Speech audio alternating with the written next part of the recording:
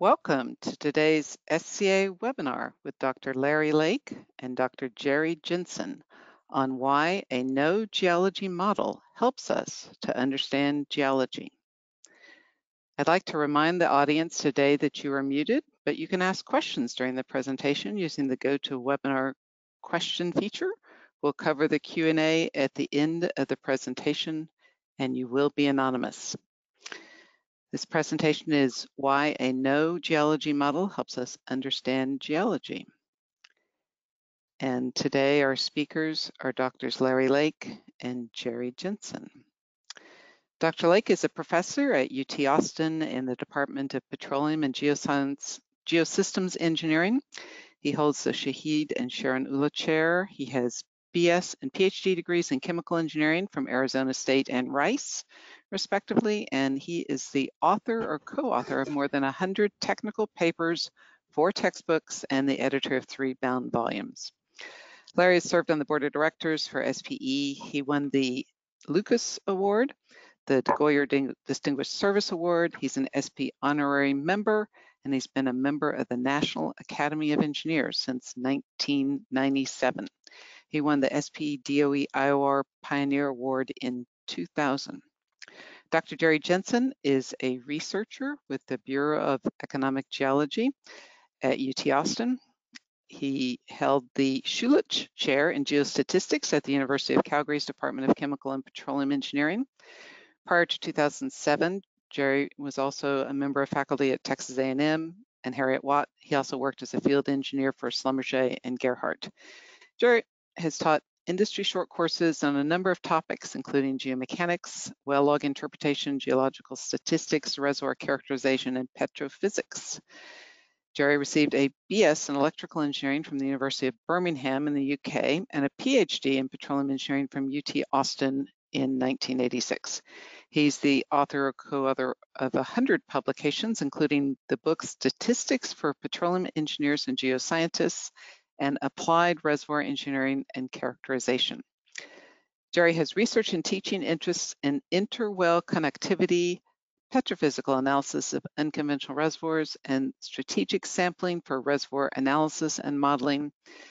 Jerry was an SP Distinguished Lecturer on the topic of interwell connectivity. The class that Dr. Lake and Dr. Jensen teach for SCA is called Managing Mature Oil Fields with Capacitance Resistance Modeling, or CRM. That class is being offered in a public format September 6th and 7th in SCA's Houston Training Center. You can see the description of the class listed here. If you would like to have this class taught either in a live online format, or in a private class in-house, we can arrange that as well. Looking ahead, the next free webinars are starting in June. We have Robert Shelley speaking on June 20th on artificial neurosystems that provide Wolfcamp completion design insight. And we have a webinar with a date yet to be announced with Drs. Beryl Dinderuk and Dr. Sylvia Levesque on geothermal energy.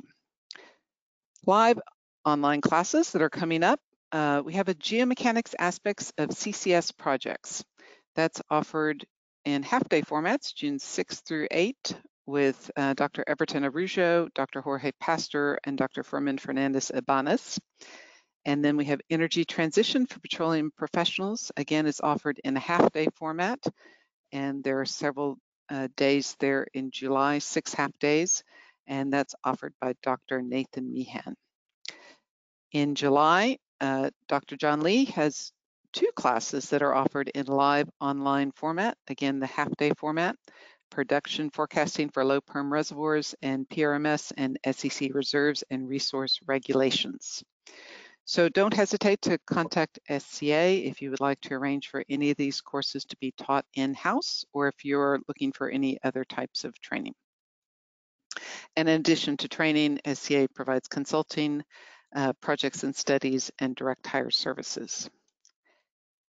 And so I am going to pass the presentation rights to Dr. Lake, and we can start the presentation. Larry, you should have the presentation rights. Thank you, Susan. It's a pleasure to show this audience the work that Jerry and I have been doing for about the last 15 years. It's kind of an interesting little line of inquiry and something that we hope is useful. Well, that's just great. So yeah, you've heard the introduction of the title and introductions of myself and Jerry. It was and continues to be a research project. And like every good research project, it should have a hypothesis. And the hypothesis is that the characteristics of a reservoir will largely be centered around the subject of connectivity. The characteristics of a reservoir can be inferred from analyzing only production and injection data. Most of the time that's production and injection rates, but sometimes we have bottom hole pressures as well. And this in part comes from the experience that many times, particularly with legacy assets, there's virtually no data available except for production and injection data. And so this is an attempt to do something with that. You'll see some other comments later on about parsimonious models and things like that. But first of all, why do we call it capacitance resistance? Well, first of all, we call it that because way a long time ago in the 1940s, before the advent of digital computers, people used to actually build capacitance and resistance circuits to model the flow through a reservoir. You can see in the lower left corner the schematic diagram that shows the resistance and the capacitance in here. In the upper right-hand corner, it shows a photograph of an actual one of these things. It's pretty large in here. And this is basically analog representations of flow through a reservoir. It did a pretty good job. As you look over here on the lower left, you can see that this is an attempt to match the flow rates of a reservoir. Well, we're not solving electrical circuits here, but we are solving analogs to it. Resistance would be permeability, or we shall see connectivity, and the capacitance will be compressibility. And we're not solving it with an analog, we're solving it with a numerical, as we'll see in the next slide. So there's a cartoon reservoir on the right-hand side. In the upper left-hand corner is the continuity equation, which says in minus out is equal to accumulation, and the accumulation is tied to the average pressure. As is true for all of these things, it requires a closure relationship, and the closure relationship here is the standard productivity formula. Q is equal to a productivity index times drawdown pressure here. Q in this presentation here is the total rate, both oil plus water, and you can tell that we're thinking here largely about water floods, but as you will see, we've tried it on other things too. Those two equations can be combined to form that equation. The parameter in that equation is the productivity index, but most importantly here is the time constant, which is the total compressibility, assumed constant, times the pore volume divided by the productivity index of the producer over here. This equation, because we've made so many assumptions to get to it, this equation has an analytic solution, which is here. It's kind of daunting when you see it the first time, but there are physical interpretations to each of the three terms. For example, the first term here is just depletion flow. That's basically like a decline, a primary production decline as a consequence of the pressure that's in the reservoir. The second term here is the response to the injection rate, and you will notice down in here is the injection rate as a function of time. And then the third term here is changes in the bottom hole pressure over a time step times the productivity index, and that's changes in bottom hole pressure. It's in a rare case where we have actually bottom hole pressure data. We have some, and we'll show it to you. But in most of the cases that we have done, this term is neglected. So the parameters of the problem will be the time constant up here and the connectivity here, which are discussed in the next slide. Connectivity is the fraction of the fluid going to a producer that came from a particular injector. And the time constant is, as we've defined before, compressible pore volumes times productivity index. It's kind of interesting to me, anyhow, to compare this back to current practice. And so this slide says conventional world on the left side, and below that is the standard diffusivity equation, which has a diffusivity that contains in it both a permeability and a porosity, and we'll call this conventional world or permeability porosity world. On the right side is CRM world, and as we said on the previous slides, the parameters are not permeability, they're not porosity, they're time constant, which is an analog to porosity, and then their connectivity, which is an analog to permeability.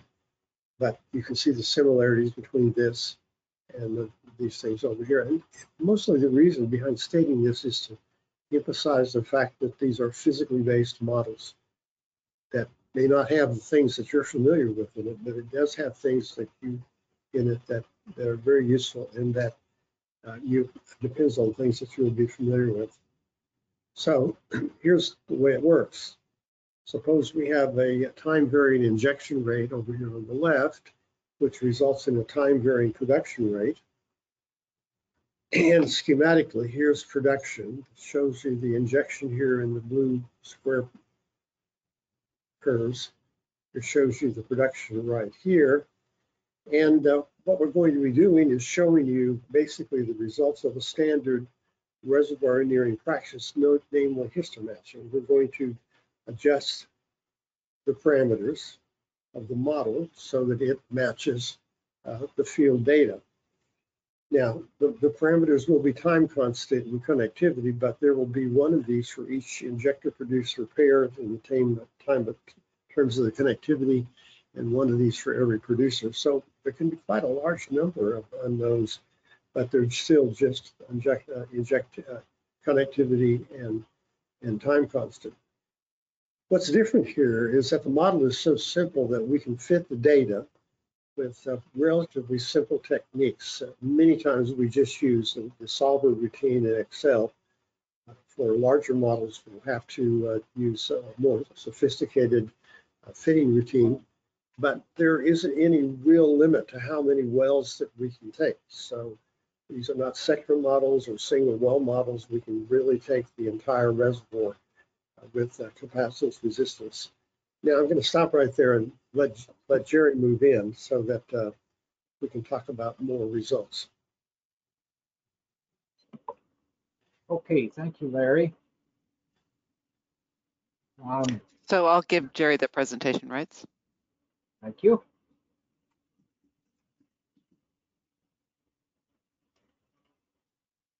Okay, so now that Dr. Lake has kind of pulled please back, put them in show mode, in presentation mode, Jerry. Full screen. There we go. Thanks. okay, so now that Dr. Lake has pulled back the curtain on the nuts and bolts of the capacitance resistance model for measurement of conductivity, the rest of this presentation is going to discuss connectivity applications. For my part, I'm going to offer some context for connectivity evaluation and show some examples where the combination of connectivity and geoscience data will help us understand which geological features are affecting the injector-producer interactions.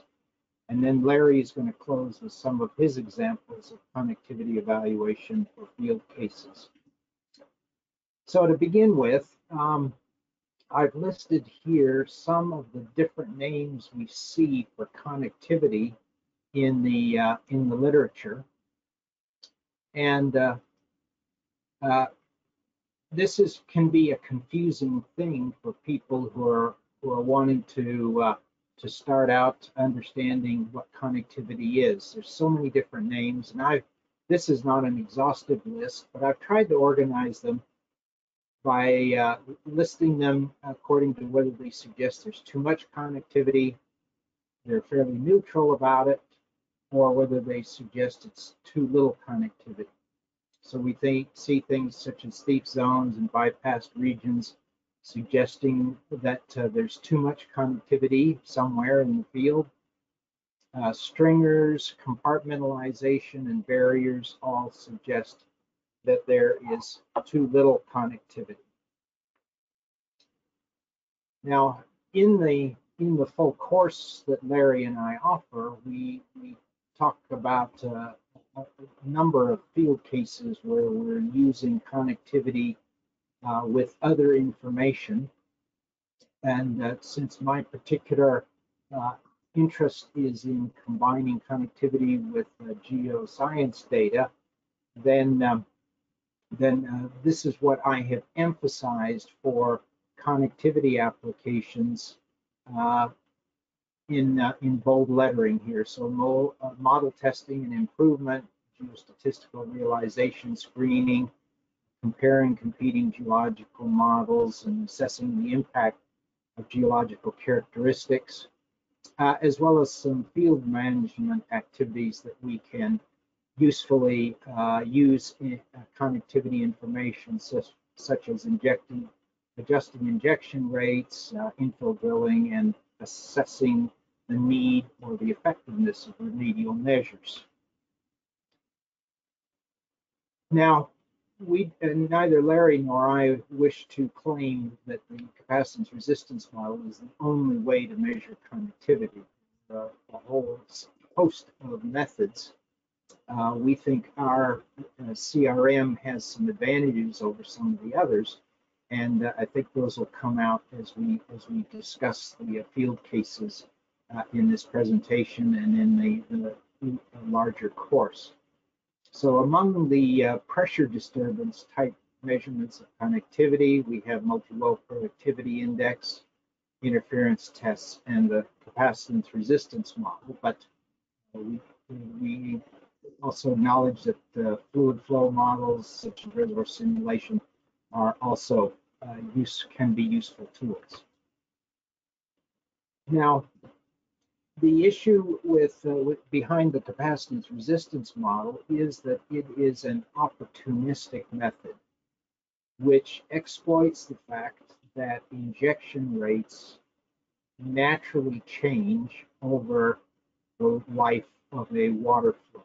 So here I have in this plot here, I have injection rate on the vertical axis versus time, and you see how the injection rates for this particular water flood are changing. Now, the causes for those changes are not entirely clear. Some changes are due to seasonal variations in availability of surface water, for example, or operational disturbances where equipment problems or maintenance causes a change in injection rate.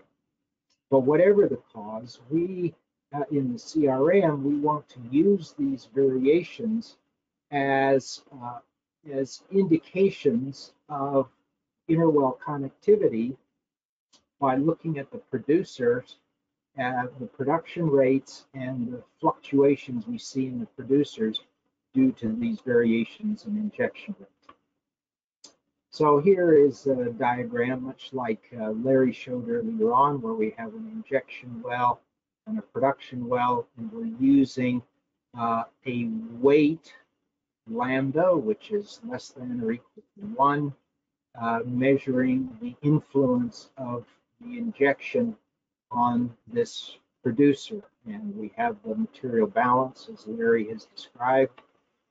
We also note that there is this time delay. We have to account for the time delay between what happens at the injector and the response of the producer. And if we have a very small value of tau in our system, so maybe low compressibility, then the production rate will change in kind of a step function, just like we see in the injection pulse, just slightly attenuated. On the other hand, if we have a large compressibility system, then we see a delayed response of the producer as well as a smeared out wave in the response. Now, we calculate the lambdas and taus, as Larry has said, using some nonlinear optimization software. And the basic idea is that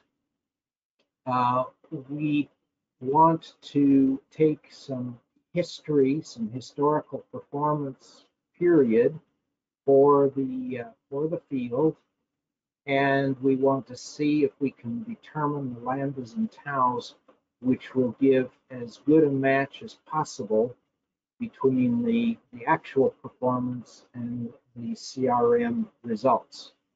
And so that amounts to minimizing this sum here, where we take the measured minus the CRM predicted rate, square that difference up over, and sum it up over all times.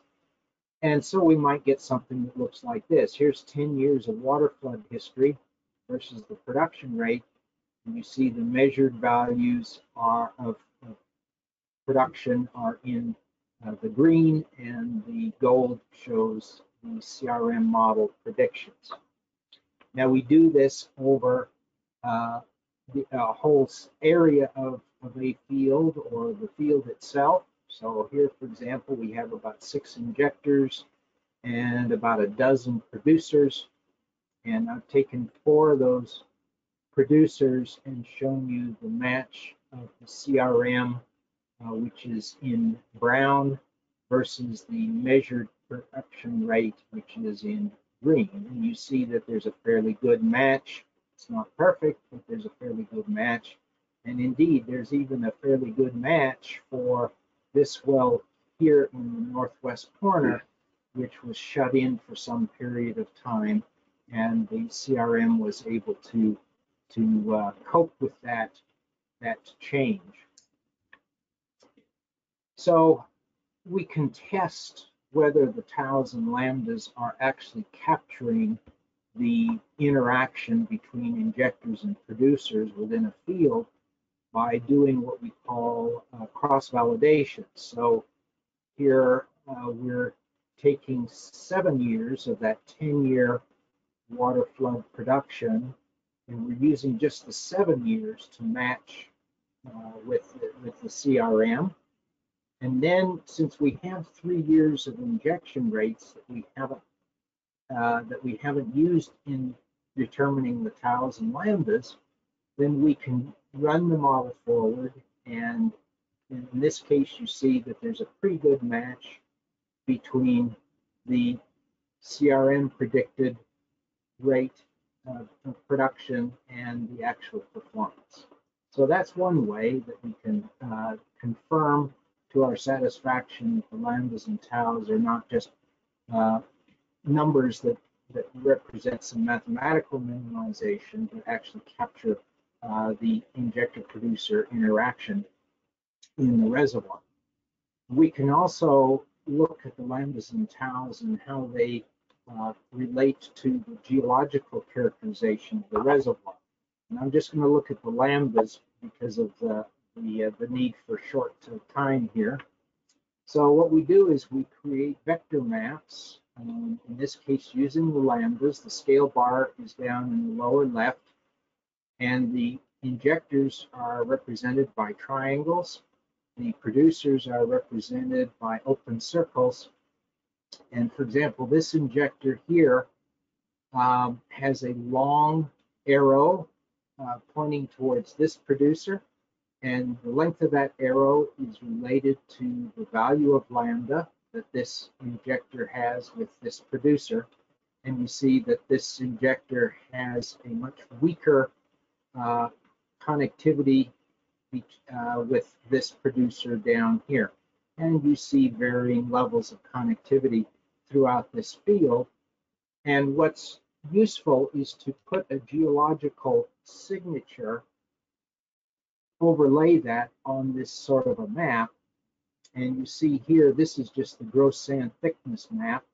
So you see the limits of the field here at 0 meters thickness, 6 and 7 meters thickness in the central part of this tidal channel dominated part of the reservoir. And then we have some other facies over here in the northeast and the southeast. But if we focus for the moment just on this western part, we can look at whether there are any directional sensitivities of the connectivity.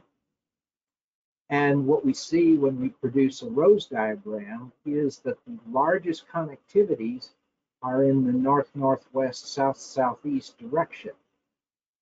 And as it turns out, that is the very similar direction, orientation, that Zeitlin and Schultz published in 1990 by looking at cores and logs from this western part of the field here. So what we're looking at is the tidal channels have a preferred orientation. They're elongated in the northwest, southeast direction, and it turns out that that channel orientation is helping to control the connectivity between injectors and producers. Now, when I talk to my geoscience colleagues and describe to them what I'm doing with connectivity evaluation, they ask me oftentimes, oh, so how do you incorporate the geological information into your model? And I reply that, well, no, the CRM doesn't have a geological model. It doesn't have any information about the geology in it. And they oftentimes roll their eyes and say, oh, typical engineer ignoring the geology again. And what I have to do is say, no, actually, this is a strength of the CRM, because when we come to compare the connectivity results with the geological models, then we have really two independent sources of characterization, and we look for coincidence and we look for discrepancies, and that insight then gives us insights into what are the controlling features for our particular reservoir. There can be lots of geological characteristics from the very small scale to the very large scale, but the CRM is going to give insight into what is controlling the injector-producer interaction. Now, the connectivity evaluation can be used in other circumstances as well, and Larry's going to talk about some of those situations here in a few minutes. But I will say that what we have found is that when we apply CRM to a water flood and then adjust the water flood injection rates accordingly, what we often see is an improvement in water flood recovery, something of the order of 3 to 8% oil enhancement.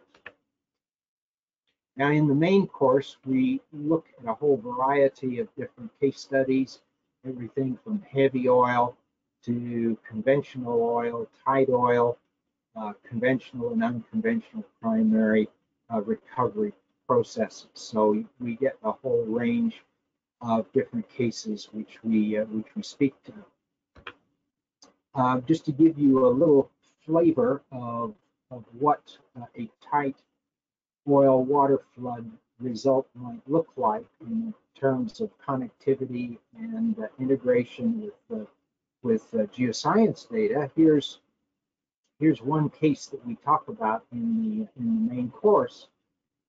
This is in the Williston Basin. It's a Bakken production and a very low permeability reservoir, very complicated geology. And by complicated, what I mean is there are a whole host of different ways that fluid flows through the reservoir. There can be fractures, there can be activated faults, there can be silts, and so on. So it's kind of an interesting study, and as it turns out, the seismic information that was taken over this field is quite useful. Here is the area of study.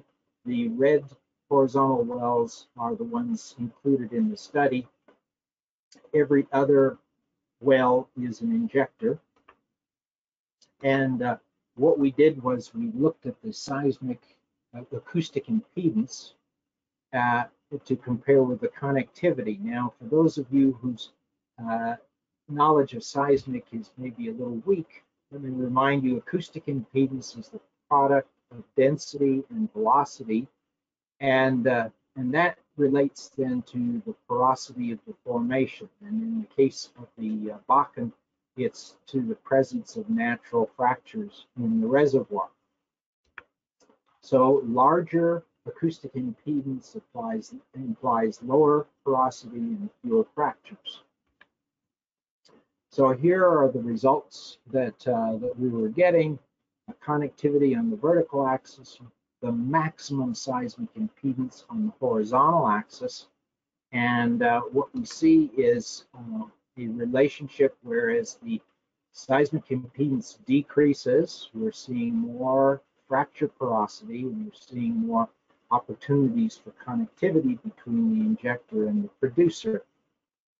Now, this is the maximum seismic impedance, and so we talk about the reason why we use that rather than just an average seismic impedance in the main course. But anyway, what we would suggest here is that we can use the seismic to give us some insight into what the well spacing ought to be in this Bakken reservoir. So where we have abundant or more abundant fracturing, then we have better interwell connectivity, and so we can space the horizontal wells further apart compared to this part of the reservoir down here, where the seismic is telling us that that the porosity is less, and therefore fractures are less abundant, and so we have to place our wells closer together. Now, to kind of close my part on a philosophical note here, I have plotted up down here the data needs versus the model sophistication on the horizontal axis, and I've plotted various methods, various tools reservoir engineers use to characterize reservoir fluid flow. And you see down here, down in the minimum data, simple methods. We see material balance, CRM, and so on. Full field simulation, streamlines, etc., are up here in the northeastern part of that plot. And so the CRM is working down here, and so it's relatively limited demand on data and preparation. It isn't terribly sophisticated, but it is a way that that gives us offers us a simple model that might explain the injector producer behavior we see in the reservoir. And if that works well, then that's reduced the amount of time and pre-processing that we needed to get on with our field development. So parsimony is the characteristic where you use the simplest possible model to explain the reservoir behavior, and Larry will say a little bit more about that later on in his part of the presentation. Thank you, and over to you, Larry.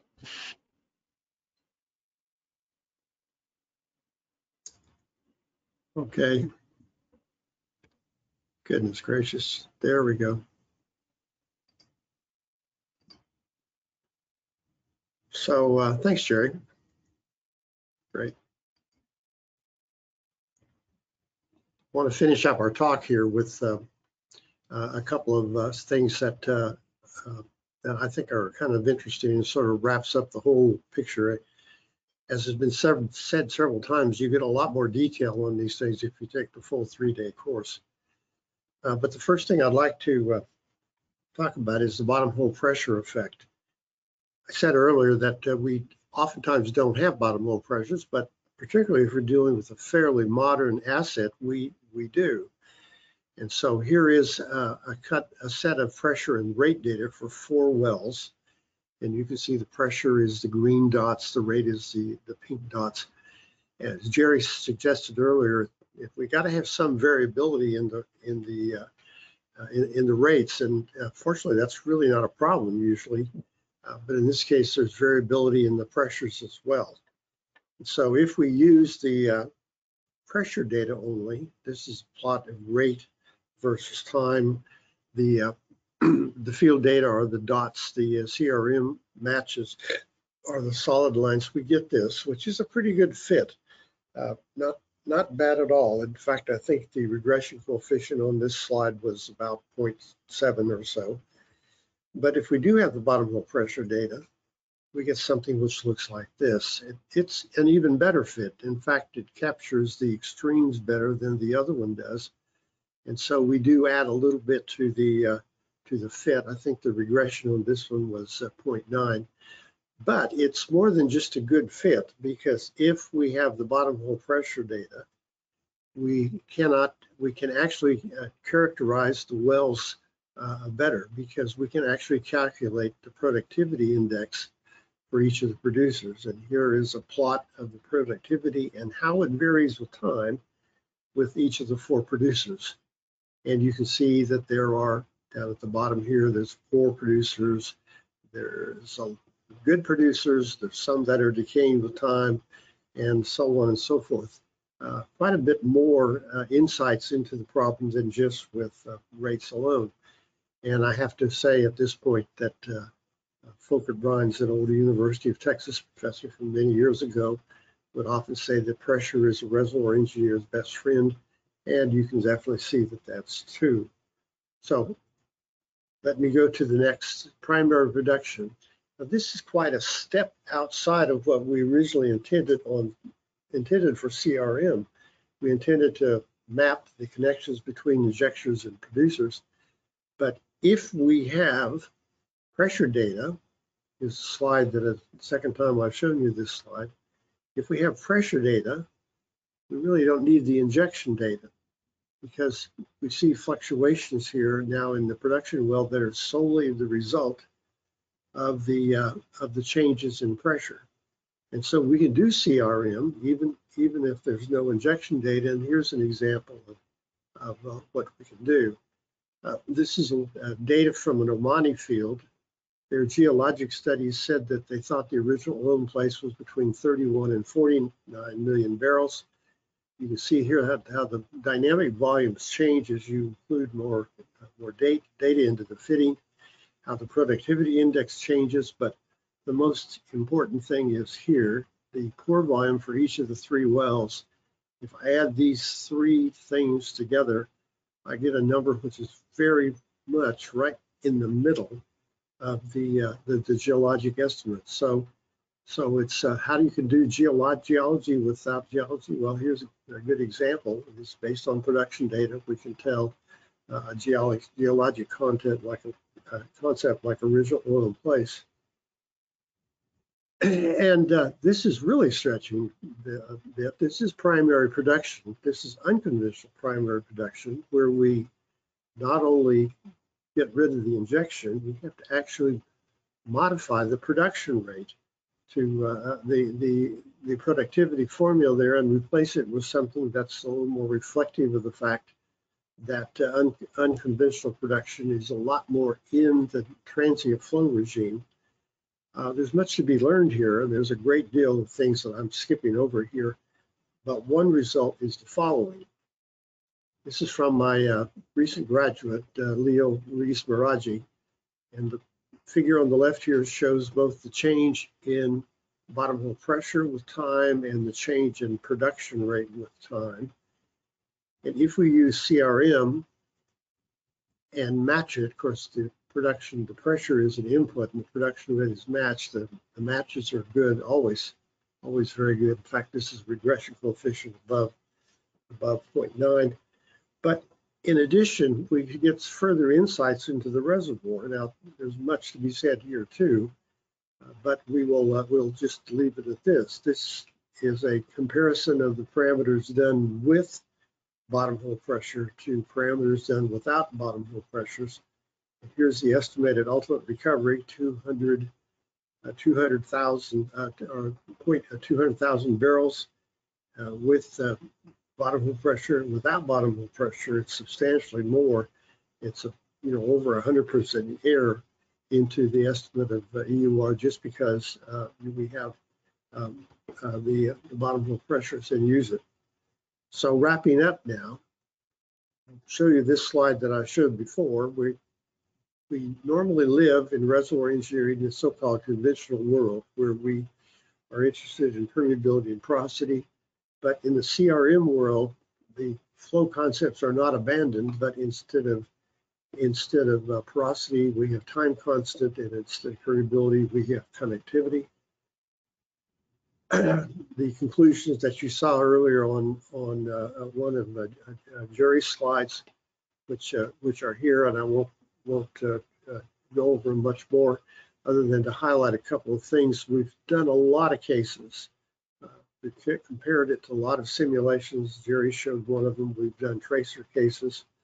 So it matches the results of numerical simulation quite well. And to kind of reiterate a bit what Jerry said, a simple model can and likely will be more accurate than a detailed model. You can read the text here about simple models using to forecast COVID-19 up here.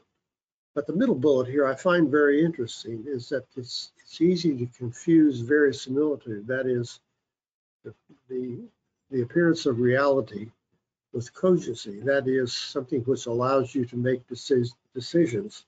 And I'd like to submit that CRM is a cogent model and useful from that standpoint as well. We've talked about the applications, and this is just the last slide to let everybody know and let me know that I'm finished. Thank you very much for your attention, and we hope that we can answer some questions.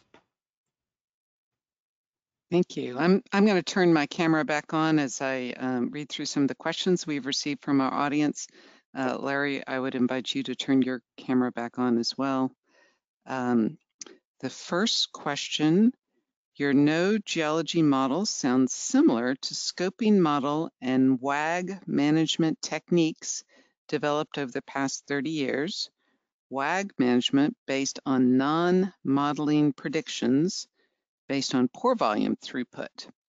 Scoping model techniques based on historical analogs, including dolomite, sandstone, etc.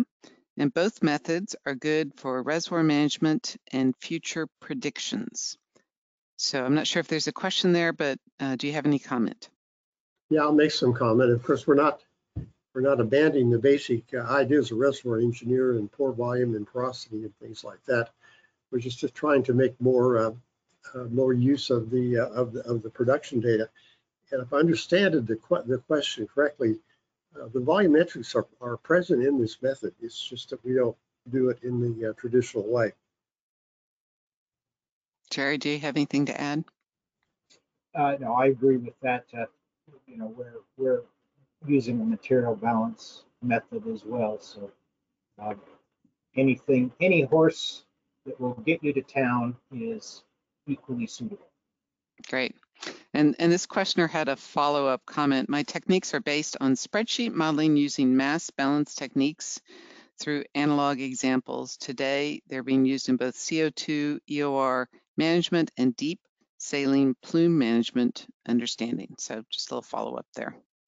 Good. So the next question, do you expect the CRM study model case will be different if you apply it in natural flow geopressured reservoir without any injection? You want to try that one, Jerry? Well, Larry showed a couple of cases where there's just primary production. There's not any additional source of energy coming into the system. So I think it will work just as well, but you do need those pressures. Great. Yeah, I agree with that. I've been trying to think of what would actually be different, and it may be that some of the assumptions would be a little more shaky. For example, constant compressibility might be a little bit more shaky in a geopressured reservoir, but other than that, I can't think of what it would be. Okay. The next question, is there public domain CRM software, or is the CRM model private or commercial use only? No, it's available in the public domain as well as service companies. One or two offer it in their own capacity. Uh, if you look at GitHub, you'll see a code for CRM connectivity evaluation. Yeah, I think that's Frank Mail at the Bureau of Economic Geology that did that. So there is one on GitHub. Great. Do you have a slide that demonstrates CRM forecasts? I think Jerry showed one. This is like where you predict in the future based upon some data. Yes.